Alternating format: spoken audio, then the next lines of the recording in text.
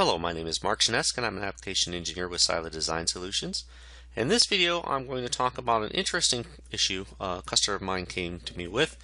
They're trying to get accurate measurements of their pipes from inside wall to inside wall in a Civil3D pipe network. And he's coming into some issues, so I'm going to explain what's going on. And here's a show a different way you can create an expression to get the values you're looking for. So in this drawing, I have a few pipe network parts. I have two Civil3D pipe network structures. They represent 6-foot diameter manholes with an 8-inch wall, and I have a 24-inch RCP pipe running between them. And I have a couple label styles here showing the lead lengths that are going on. I have 26 feet of 24-inch center to center. Now Civil3D always calculates center to center when you're running your pipe networks, but they do offer a label style that will go to the inside edge. And you can see I have, now these are 6-foot diameter, so -3, 6 feet, 20 feet of 24-inch to the inside edge. The issue becomes, and I have a little diagram down here to illustrate this, the issue becomes when you're doing that measurement, when Civil3D is calculating the inside edge to inside edge, it's only taking into account the center line of the pipe. And if I were to need the exact length of the pipe pushed through to its full penetration with the outside edges, you can see a 24-inch pipe extends beyond that center line pipe wall. And I have some regular dimensions in here. This is drawn to scale. These two circles represent the 6-foot diameter manholes with the 8-inch walls, and this represents the 24-inch pipe with a 3-inch pipe wall. So I'm showing here the same as my Civil3D model. I'm showing the 26 feet between center to center manhole, 20 feet between the inside edge center line and the inside edge center line. But in order to calculate the actual penetrative wall of the full pipe here, I need to add add the value to the outside edge of the pipe where it penetrates the wall. And in this particular case, it comes out to be a little over 3 inches, 0.2728 feet.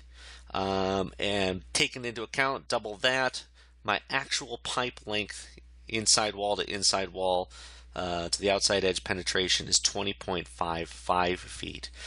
Now, if I need to report that on my Civil3D drawings, how would I do that?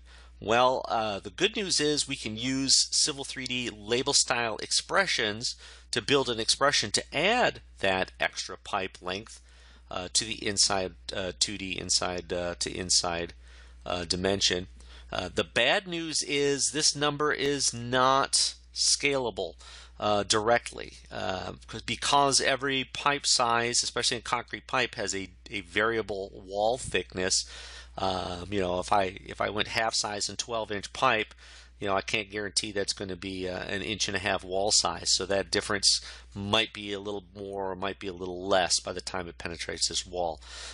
So if I'm going to go this route that I'm going to show here, I'm going to have to build an expression for each pipe size in my drawing, plus if I have more than one manhole, if I have 4-foot diameter manholes or 5-foot, I'll have to build an expression for each of those. So there'll be a combination, maybe a matrix of expressions I'm going to use, and I'll have to have multiple pipe label styles to take these into account. So that's the downside.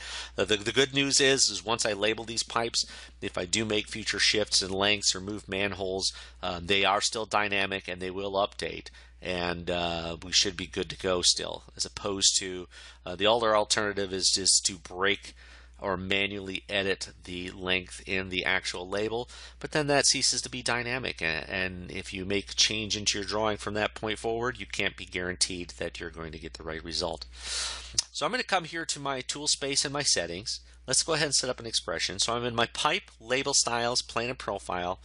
I've made a couple of existing styles here. There's that length center to center, length edge to edge. That's what you're seeing here. I'm going to come down to the expressions tab. I'm going to right click and I'm going to say new. Okay. And what I'm going to do, here's the expression builder. I'm going to call this, I'm going to give it a logical name so that when I see it, I know what it is. And what I'll call this will be inside edge, and I'll call this 24-6. So I know it's for a 24-inch pipe 6-foot manhole or something that makes sense to you. Write it down here in the description 24-inch RCP with a 6-foot diameter manhole, so that when you see it later, you'll be able to come back through and say, oh yeah, that's what that is, right? So I'm going to build my expression here. So I'm going to start with this inside the inside edge 2D length. Okay, so I'm in my expression builder here. I'm going to come over here to this dialog right here. This will pull all the properties of a pipe that I can pull from my Civil3D pipe networks. I'm going to find 2D length to inside edges and add it to the list. Then I'm going to add that additional length for this pipe. I'm going to say plus 2 times, where's my times here? Well, I'll just type it in. Use an asterisk for times 0.2728. Okay, so this will be 2D length inside to inside edge plus 2 times this additional length to get that full penetration. And it'll be format as a double. Okay, this double make sure that it's going to be a number with decimal places. And I'll hit OK. And that adds my expression.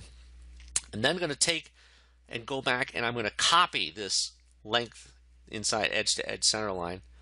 I'm going to right click and I'll say copy. It'll open up a copy of that label style in the composer. And I'll change it to length inside edge space 24-6. So again, it matches my expression and I know what to bring in. Then I'll come here to the layout. I'll be in my pipe text, wherever my label, whatever I'm using to compose my label, find the contents. I will go ahead and edit that. And then here you see I have 2D length from inside edges, and I'm going to change that to that new expression. There's inside edge 24-6. That will take that mathematical expression and replace it there. I'll make sure my precision matches what I have already. 2 decimal places. Make sure you press the right arrow to push it over into your label composer. Hit OK and hit OK. And that will give me a new style. Okay, there's length inside edge 24-6. Let me go ahead and add a label here now. I'll come to my annotate. I'll add my label. This will be pipe network. I'm going to do single part plan, and I'm going to choose my new style, length inside edge 24-6. I'll say add, hit that pipe, and there you see it's gone ahead and it has made the proper function here. And the benefit of this again is now if I was to edit my manhole and stretch it out, all the labels will update, and this is the true 45-26 inside to inside, including that wall penetration beyond the center line. And that, I hope that helps, and I hope this will give you some insight in how you can modify some of the labels for pipe networks to give you the results in your labeling that you desire. If you have any questions, you may email me at mshinesk@seiler-ds.com. Don't forget to follow us on our blog at www.seiler-ds.com/blog. And I hope you have a great day. Thank you very much.